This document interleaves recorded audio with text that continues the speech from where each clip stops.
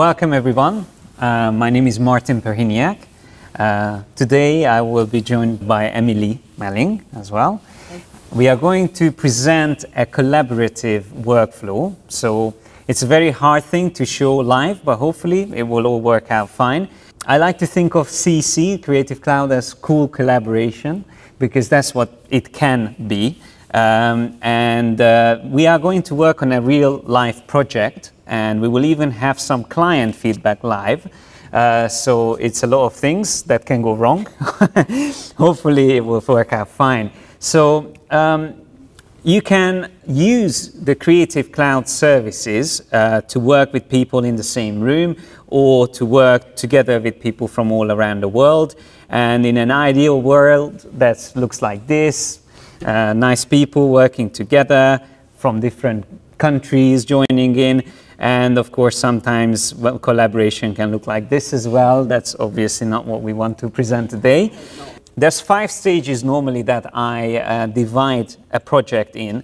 The first one is the preparation, where you need to decide what resources you are going to work with, and then collecting everything together, then the creation, refinement, and then the publishing. Now, I will show glimpses of each of these stages in the work. And the preparation part is what we are doing right now. So we just decided to work on this project together. So Emily and me joined together, joining forces to work on this project. And the first thing where you should start a project, especially when you collaborate, is to create a Creative Cloud library. Now, I can't stress this enough, because it's a feature that not many people use, or even if they use, they don't really see the power in working with Creative Cloud libraries. So that's the first thing that I will try to demonstrate here to you, and then the advantage of that. So let's say we sat down with Emily, and then we decided that we need to work on and continue this project that we started off. So the product is a smart home device. And we have these cool characters representing the family. And this is like a leaflet that will be printed out about this product. But we will need to also create a website for this service, or for this product. And we will need to highlight the features of it. So what will happen is that I will start putting together the design for the website, first just creating a first version of it, that draft in Illustrator, but I will be working with Emily, who's going to prepare the icons for me. So she's the icon designer in this task. To be able to make this work together, what we will need is the library to be working and to be shared. So you can see we have CC libraries in all of the Adobe applications. You will find them in the window menu under the panels. It's either called CC libraries or just libraries. Don't ask me why there's an inconsistency in that, but that's the same thing. It will come up here in the panels, and you will see that you can create multiple libraries, and I have so many of them. Like I have one which has all the Adobe icons, or most of them, like all the different products, because I have to do presentations on them a lot. I have one prepared for this. And the cool thing is that I can easily access them. They can be vector files, pixel files. You can even save character styles into your Creative Cloud libraries, and so much other thing. But what I'm going to show you is that this one, the Sweet Home project, you can see is already shared. So I can see the little icons there, meaning that it's a shared project. You can have multiple people collaborating with you. All you need to have is to make sure that all of them are, they are all on the Creative Cloud, so they have their own licenses. Obviously, you can't share the same license on more than two computers. And even then, if you work in a team, it's best to have individual licenses, unfortunately, for everyone. Otherwise, it can be a little bit messy, because you would be overwriting your own files or each other's files. So what I'm going to show you here is that if I were to start a new one, this one is already set up to work with Emily, but I'm just going to show you, if I create a new library, all I have to do is to give it a name. Let's say test, all right? And then if I want to invite anyone to this library, I click on the panel menu again, and all I have to say is to collaborate. So to start our cool collaboration, we click on that, and then it will come up with the browser where I can put in the Creative Cloud account email. That's all you need to know from your designer or creative friend who is going to join you. So you just have to put the email address in here. I think it can be other email addresses. As long as it gets to that person, they will be able to link their account with it. And then you can also decide whether you let them to edit your library or just to view it. If they can view it, that means they can use the elements you add in it in their own project, so they can drag and drop elements from it, but they can't override the library, so they can't add their own graphic elements or they can't delete elements from it. So they just have the option to use it, but they can't make changes to it. If I choose to allow them to edit it as well, that means they have the same options that I have. Apart from deleting the whole thing, only I can do that, the initiator. So now we have already that original one that I had here, which we already set up just to avoid any issues here in the live demonstration. So the Sweet Home project, I already linked to Emily's account. So let's see if she gives us an icon. So I already told Emily to prepare a light bulb icon for us because we need to talk about the electricity being a feature of this product. So I will need a few icons, and while I'm working on a design like this leaflet, maybe I already need to put that light bulb here to represent it. See, it showed up there. So Emily was really fast. Thank you very much. Man, that was great. Let's see how it looks. All I have to do is to drag and drop it in here, and I can place it in just as normal as any other image. And of course, I can then add things like a text wrap on this. Because it's a vector image, it's already going to recognize the borders of it, or I can use detect edges and so on and so forth. So this is already an element that we are using from the Creative Cloud. But now comes the interesting thing. So I added this in my design, and what I would like to do is to get another element. Let's just say a padlock. Let's ask Emily, can you do a padlock for us? Cool, all right. So, because we need to talk about security as well. So, it's saving energy, this product, and it's secure as well. That was really quick again, thank you. So, there's a padlock. And conveniently, we just need to drag and drop it in here, and it's already part of our design. Now, let's see if Emily is really good at making changes as well. This is actually, we haven't discussed, but let's see if you can do it. So what I would like to do is to change one of these icons. But because I'm working on something else, I like Emily to do the hard work for me. I just like drag and dropping things. We should get another illustration from Emily. So this is again about security. We will get a shield icon. So we have the shield here. Let me show you guys. We have the shield, and this is another element that we got from Emily. And this is going to maybe be the element here somewhere on the page that we will show as a feature. But I need to change the colors of this. So what happened is that she made changes to the source of that element that we have here in the graphics. And currently we still see the original colors, but see, it updated. So even the changes that she does later to those elements that she added will also show up in my work. And then all I have to do is to make sure that I want to use the updated version, I have to update the actual file. Just like a link, when you have an update on a link on your local computer, a file coming from the cloud can also be the same way updated. So these are not links, they are coming from the cloud, but behaving very similarly to a linked image in InDesign. But now that we have these elements, let's say we need also something else. So because this is just a preview image, the one that I have here, we will also get from Emily the vector version of that. So I'm going to replace this. If you have an element already in a design, you can also drag and drop from your Creative Cloud, and like normally, you can replace items in it. So now this is a vector version of the same thing. So we updated that one. But there's of course another very important part of a Creative Cloud library, and that's that you can use stock illustrations or photos. If you remember, I showed this page here, and we are at that point where we are preparing and collecting assets. So instead of just creating things, we can also add things from Adobe stock. Now, Adobe Stock is something that you have to pay extra. It's not directly part of the Creative Cloud subscription. So if I go into, let's say, this one, I think I have some stocks. These here, what you can see, like this one, is actually an Adobe Stock image. You can see, and it's already licensed. But I can show you, if I want to search for new items, I can go into here within my Creative Cloud Libraries panel, and I can say I would like to find a living room illustration. So that's what we need in the background. And then it starts to come up. Now, actually, the illustration, I don't think we need to type in. What we can do is to filter these options. So we can see that we have filtering options here on the top. Instead of looking for photos, if I'm interested in illustrations, I can do that.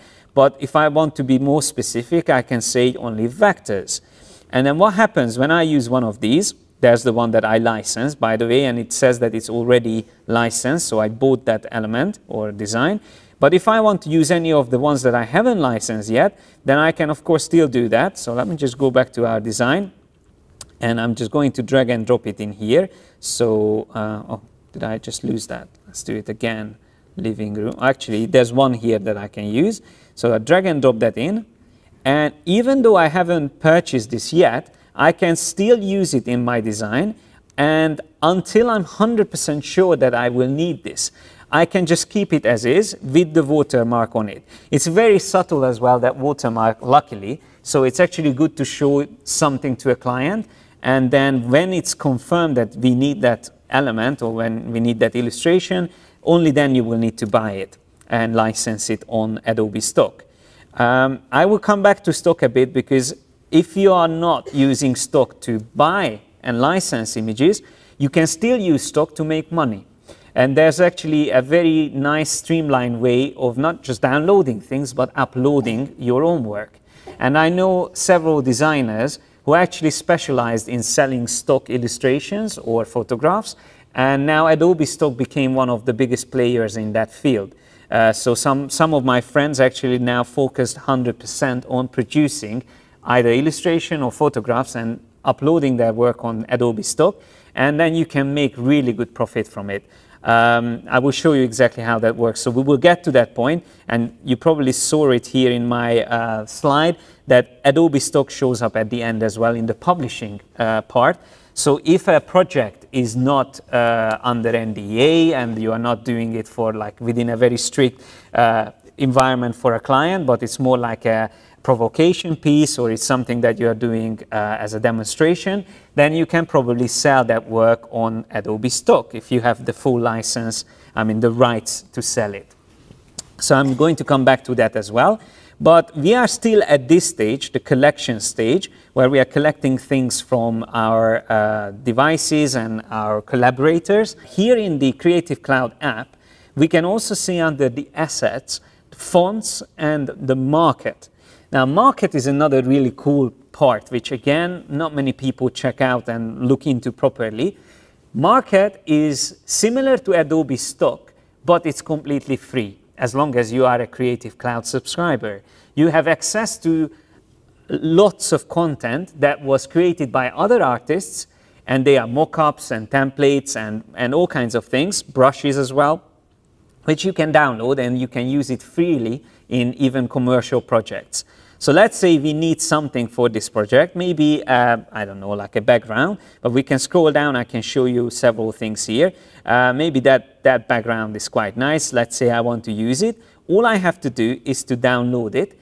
So here I can see who's the author, and I can decide which library I want it to be added to. So if I want to add it to my Sweet Home project, I can just choose that. Was that the one that we did together? Is the name, if you just double check in Illustrator?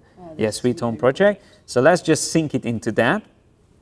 So now not only me and Emily are working on this library, but we started to involve other creators who we haven't even met, but we are all part of this big family, the Creative Cloud. So let's see how that turned out. once I come back and I select my Sweet Home project, there you go, there's our cool pattern that I just stole from someone. So let's see if I add this in here. So I don't know where I can use this. I start to run out of space, but maybe I just create another page, okay? And I'm just going to drag and drop this in here. So if I add this pattern in the background, I can then later on use this for my next page in this leaflet. And the cool thing about this is that it's completely vectorized as well. So I can still see who it is coming from. So if I double click on this, I can access the original file as well, and I can make changes to it. Now it's actually a JPEG, so it's good I checked it in case I need to worry about resolution. If it's a print project, it's good to check what assets you are using. So I can see that the original file is a JPEG, but most of the times you would find vector files as well here in the marketplace. So there's, for example, an icon set. Let's just test that out. We might need more icons, so there's never a bad thing about downloading more things than what we need. So let's just check this out as well. You can see when something is syncing, this is how it shows me that something I'm currently downloading. And by the way, here I can already see that this is an SVG, so it's a vector icon set. So if I double click on it, we quickly switch to Illustrator, and we can see that it's a really nice one actually. It has quite a lot of character, these icons. So if I need to use anything from this, let's say this new one, I can just grab it. We need to double click, and then that one, if I just copy, go back to InDesign again, and paste in here. Now we have elements from two different designers, and this one is definitely vector, so I can make it as big as I want it to. So you can see how quickly we can start to collect a lot of different things, either from within our team or even expand it to anyone else on the Creative Cloud. And the cool thing is that Adobe actually did the best thing in 2014 when they decided to buy Behance. How many of you guys are on Behance? Cool. So this is probably one of the biggest portfolio sites, and it was already massive and great before Adobe bought them. But now that it's part of the Adobe Creative Cloud family, it's again not very closely integrated. Now let me show you why I'm talking about it.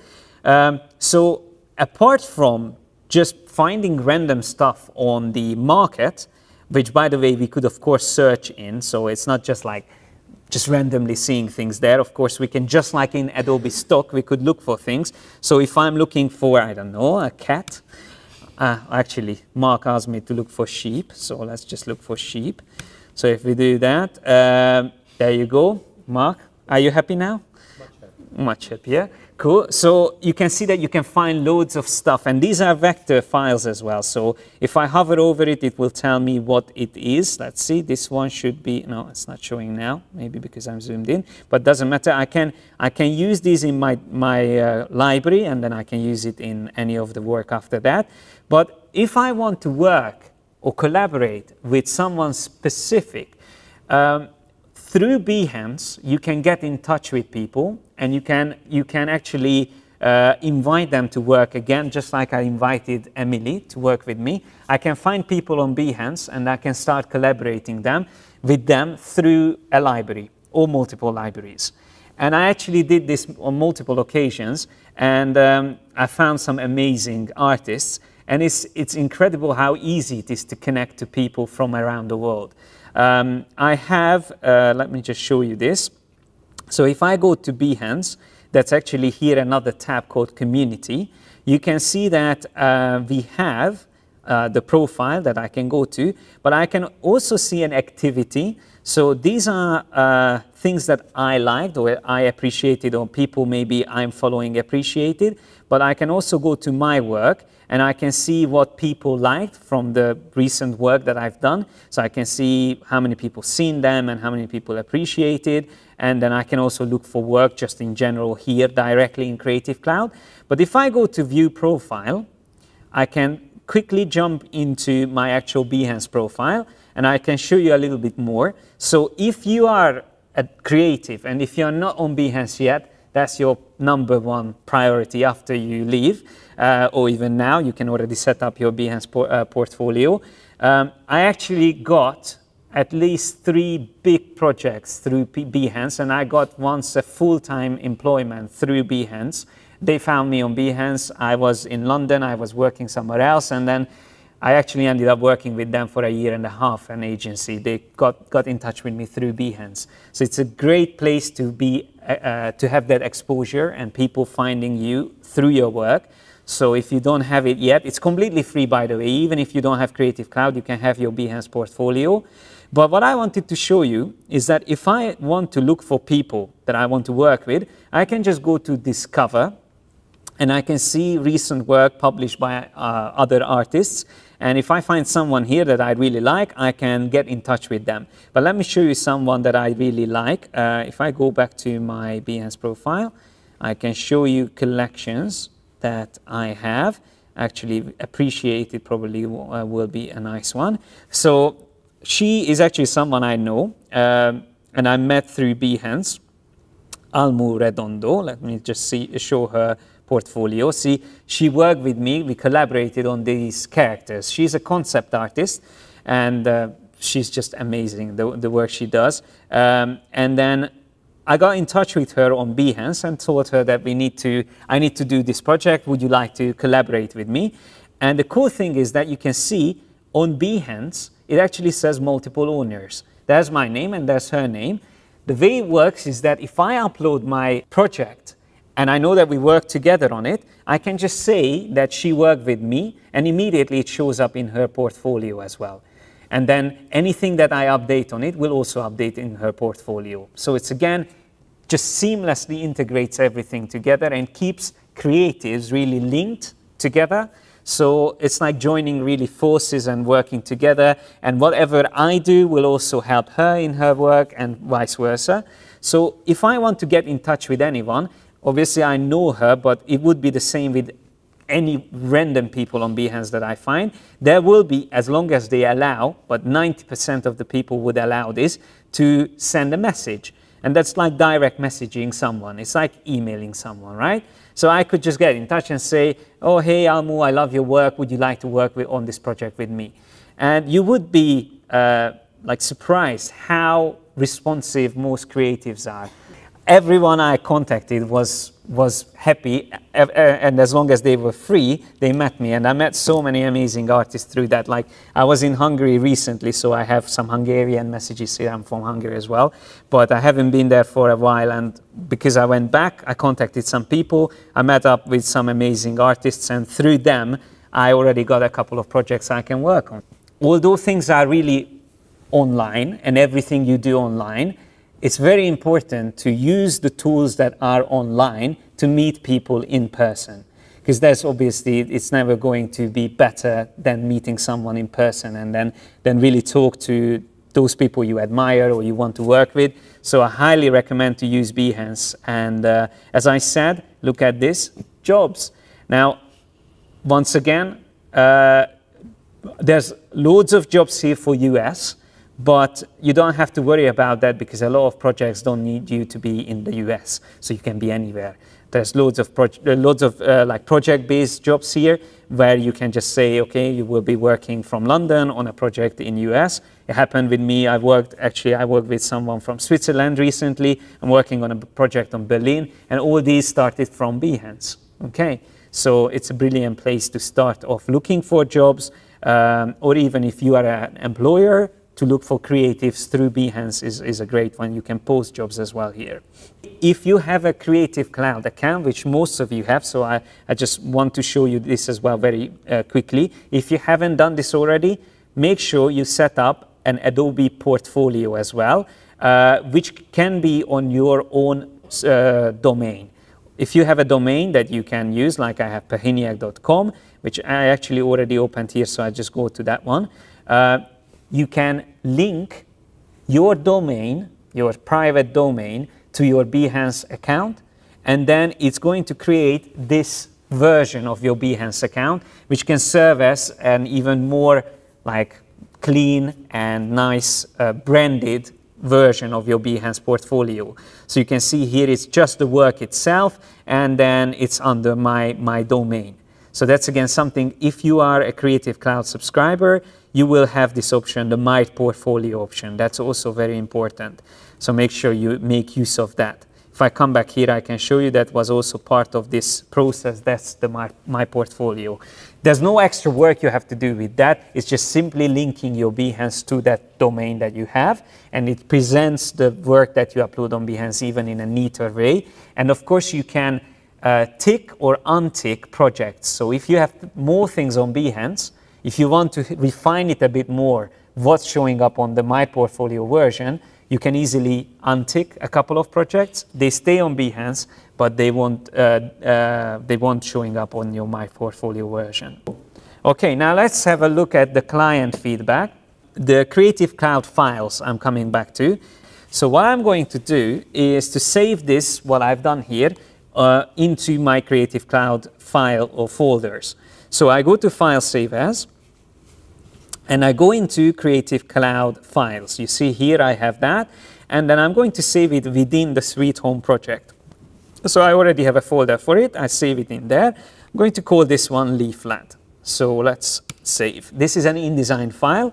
So the INDD file now is going to be synced. Here on the top on the option bar, I could see the little syncing icon, and now it's synced. So it's uploaded already.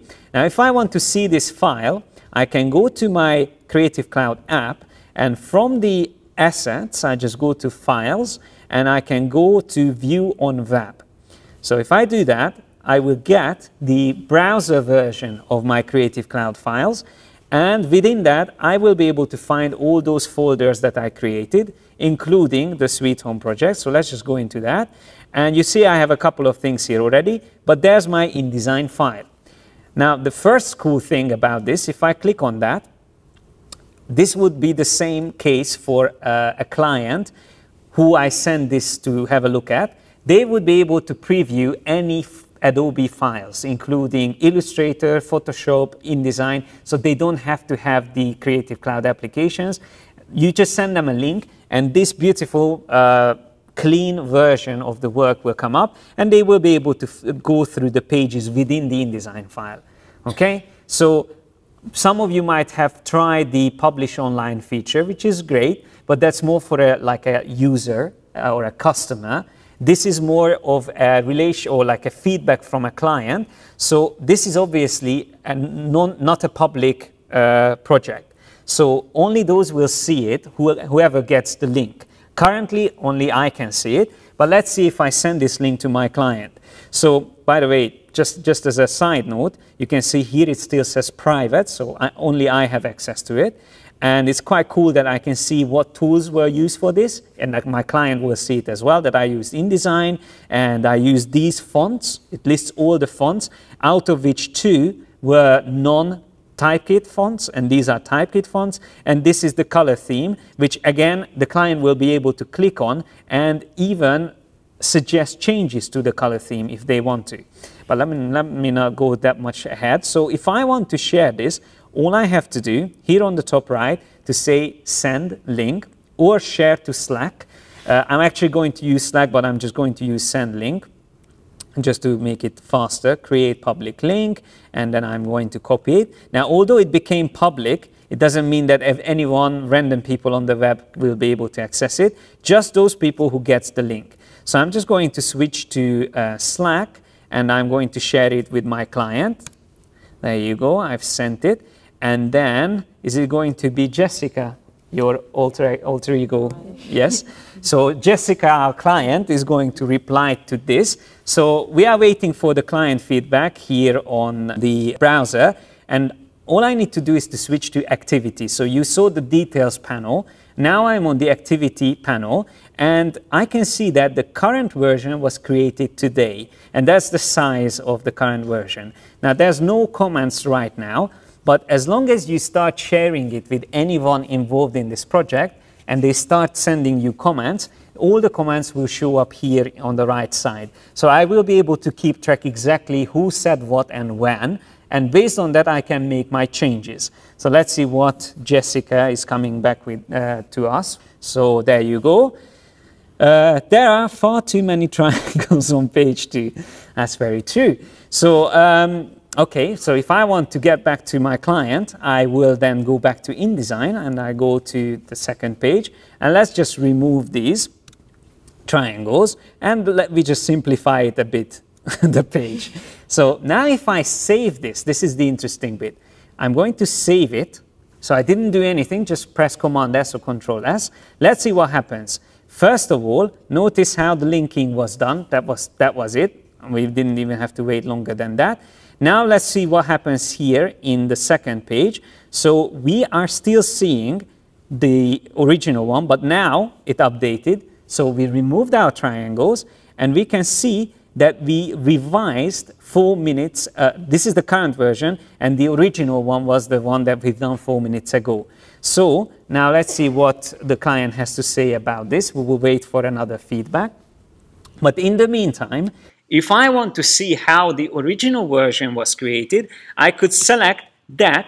And the cool thing is that it's stored and accessible even in the browser version, not just for me, but for the client as well. So they don't need to keep files on their computer. You don't have to worry about emailing them. Everything is done through this one centralized place on the browser where you can keep track of all the versions, all the feedback, and you can get to the final version that can be then approved by the client. So I can switch between the versions, the clients can switch between the versions, and we can keep advancing and improving the design. Yeah, that's basically it. So let's see what the client will reply to us. So we have Jessica coming back. Perfect. So very minimalist, yes. Well done. Cool. So we are happy with this. Now, if I want to then share this work, let's say we agreed with the client that this can be shared online. How will I share this on Behance? And this is the last bit of the presentation. So just to come back to InDesign, we can see that we have here the whole workflow. And we can see that at the end, within publishing, I have Behance, my portfolio as stock. Actually, I want to show and Spark as well, just very quickly. So if I want to upload any work here, all I have to do is to create a new project up here. I'm not going to go through this because it's child's play, really, how to do this. It loads a project editor, and then everything is drag and drop. So it's literally the easiest thing you can imagine. If I want to upload files, I can select that. And actually, notice that we have Creative Cloud option here, which is the best thing because then it accesses those CC files, which we refine with the client. So I can go into those files, and that's the InDesign file that we had. So I can actually directly access those within Behance, and then it uploads it straight in here. So it's just amazing how everything is coming together once you start utilizing Creative Cloud.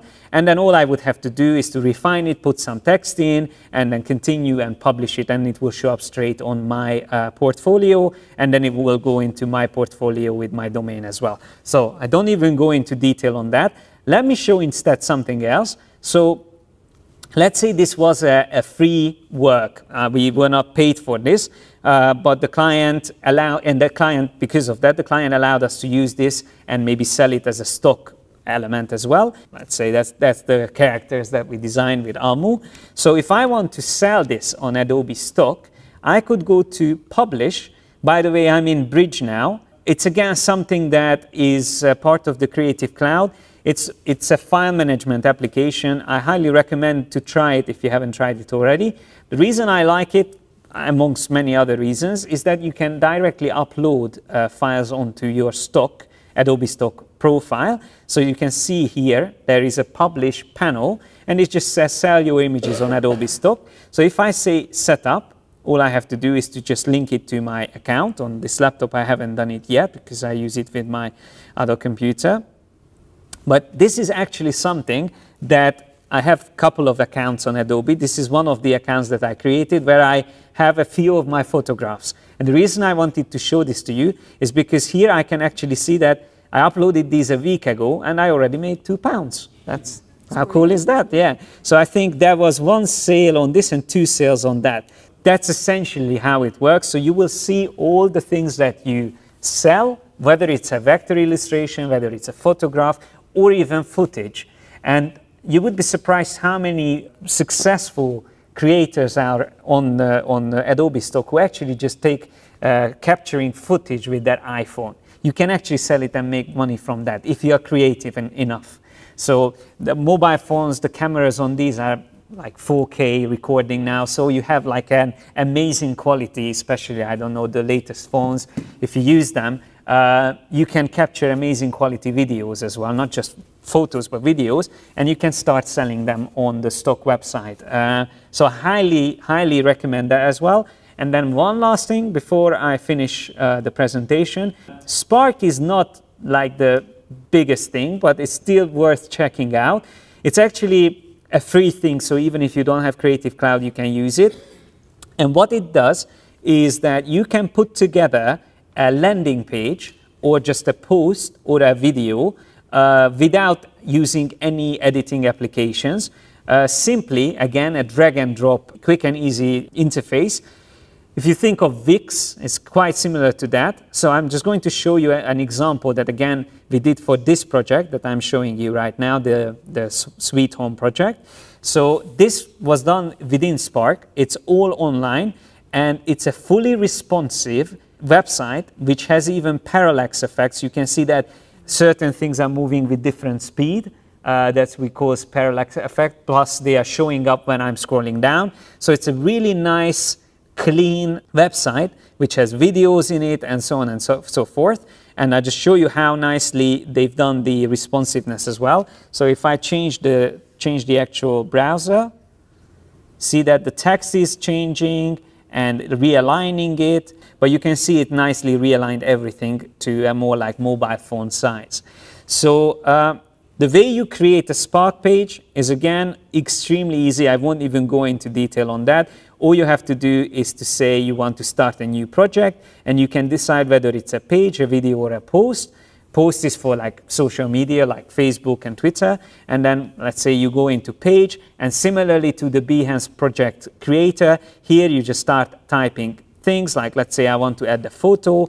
Once again, we see our Creative Cloud files. So if you haven't started using CC files, make sure you do, because everything is connected to it. And you could even find Adobe Stock here. If it's your own image on Stock, then obviously that will be free to use. But if I just select one of the images that we created in this project, I can select that, and it automatically puts it in the background, and it even like dims it out a bit, so the text will be nicely legible on top of it.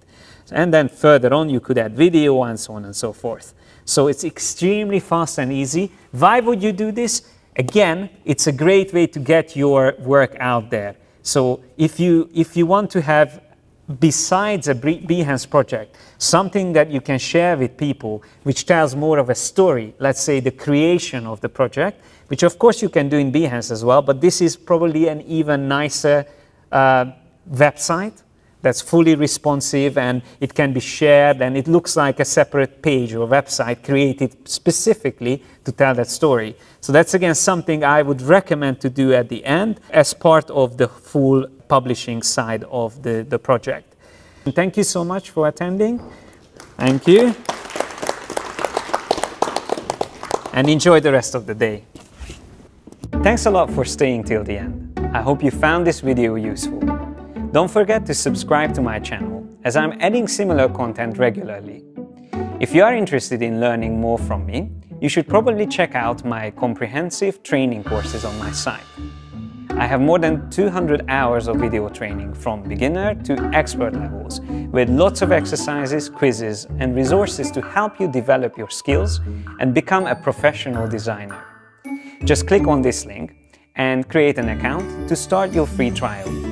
Thanks again for joining me today, and I hope to see you in the next one.